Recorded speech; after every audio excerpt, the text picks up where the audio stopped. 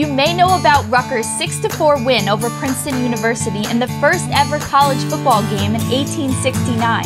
What you may not know is that Rutgers' first victory over Princeton actually took place 5 years earlier. In 1864, Rutgers professors George H. Cook and David Murray met with the trustees to establish Rutgers Scientific School. At that time, America was embroiled in the Civil War. Roads, buildings, even entire cities were destroyed. The country was also in the midst of the Industrial Revolution. Instead of hand production in the home, manufacturing was shifting to machines and factories. The addition of a science school at Rutgers would provide the research and education necessary to help rebuild the nation and keep it technologically competitive with the rest of the world. To fund this endeavor, Cook and Murray proposed that Rutgers petition for land grant designation under the Federal Morrill Act. In 1857, Justin Morrill, a United States representative from Vermont, originally proposed the act. President Abraham Lincoln signed the Morrill Act into law in 1862. The act granted each state 30,000 acres of public land to be sold.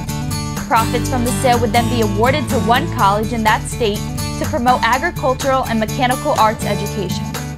The Morrill Act transformed college education in America, laying the groundwork for the nation's great public research universities. Representatives from 3 New Jersey colleges met before a state legislative committee to determine which school would receive the grant. Rutgers was represented by the school's president, William Campbell, Professor Cook, and lawyer Peter Vroom.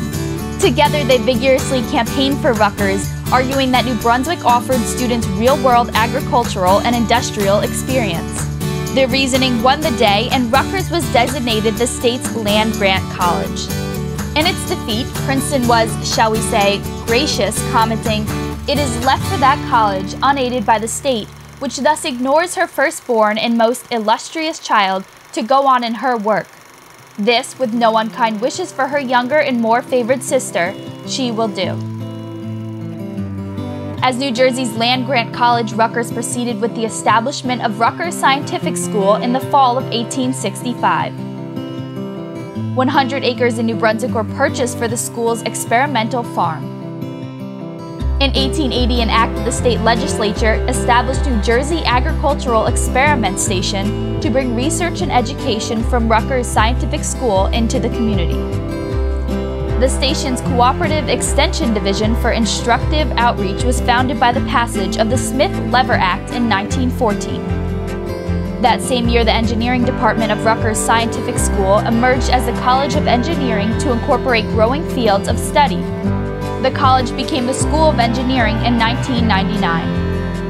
In 1921, the Agricultural Department of Rutgers Scientific School was reorganized into the College of Agriculture and has since evolved into the Rutgers School of Environmental and Biological Sciences, an internationally recognized institution for animal science, biochemistry, microbiology, entomology, food science, landscape architecture, marine and coastal sciences, and nutrition.